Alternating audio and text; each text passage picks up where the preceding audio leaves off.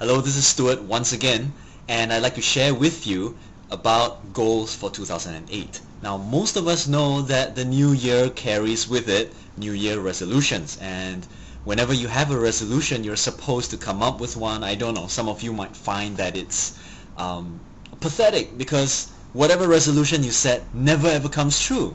Well, I have some simple guidelines for those of you who have believed in the power of goal setting, and those of you who do not presently already have that kind of belief.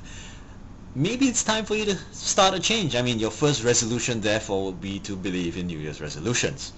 Well, first of all, I'd like to suggest that for those of you who have ever had a dream, for 2008 it might be difficult because you feel, the economy is not doing too well, it's a little bit, it might be fledgling, and things like growth factors may be affected and so on. At the same time, I'd like you to really think about people who have achieved their dreams. Those people who have achieved their dreams in spite of bad times, in spite of the fact that times were tough, in spite of the fact that they did not have any support whatsoever. Do you have the tenacity to at least sit down for a half hour, write down the things that you've actually dreamed of? Perhaps, perhaps not. And for those of you who have never ever thought about it, maybe it's time for you to write down the things that you've wanted to do all your life. What about that food you've always wanted to eat? What about that dream vacation you've always wanted to go for? How about the person whom you've wanted to say hello to but never had the chance or never dared to? Perhaps it's time for you to take matters into your own hands. And the reason why I'm saying this is very straightforward.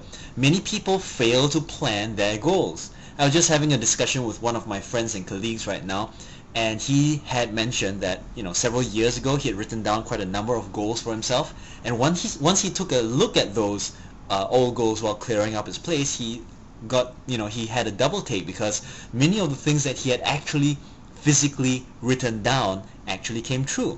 And for some strange reason, whatever it is that you write down will end up coming true.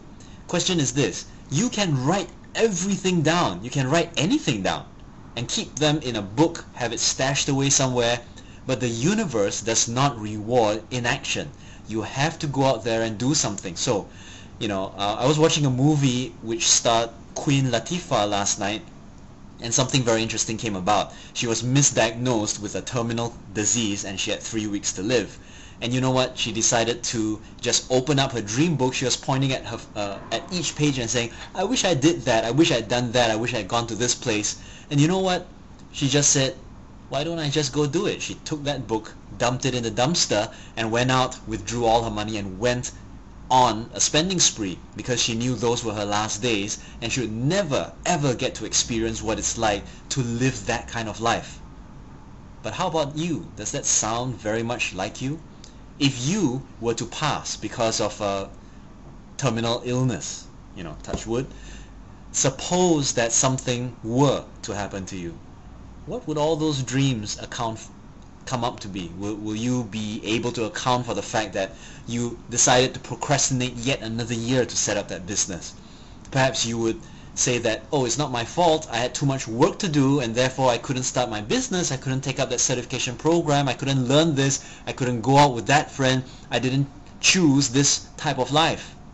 Well, maybe that's the problem. Maybe it's time for you to start choosing that kind of life. And perhaps it's time for you to really dream big in 2008. After all dreams are about stretching your potential and expanding yourself beyond your present limits. Perhaps it's time for you to sit down immediately after this video and begin to write down and pen down all the things you've ever dreamed of. What would your life be if it were an ideal life? What would you be doing? What kind of skills would you need to have? What kind of people do you need to meet? What kind of videos do you need to watch? What are the kinds of websites like internetmarketingsingapore.com or worldofnlp.com do you have to go to? Places like that, and fun stuff that you can learn from. Maybe pick up some more videos from YouTube and figure out how they learn new things. Pick up some skill somewhere and make yourself move in the direction of where you intend. Now, I'm not suggesting that this is something like, you visualize it and it appears right in front of you. It's never ever going to happen that way. What you do need to remember is sometimes goals take time.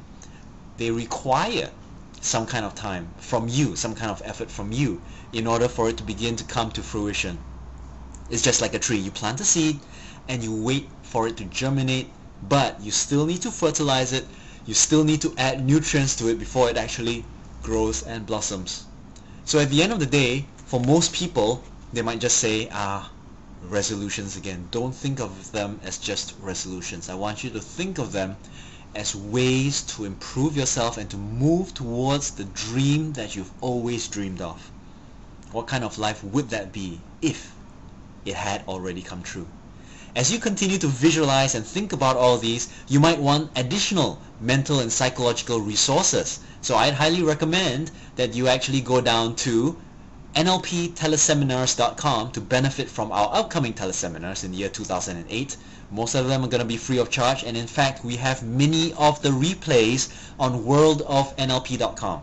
Just head down there and you'll be able to see a number of MP3s and podcasts that have been put up just for your benefit. The reason why we're doing this for you is very simple, because we can. So this is Stuart signing off from NLPteleseminars.com. Hope to see you one of these days on my webcasts or my teleseminars.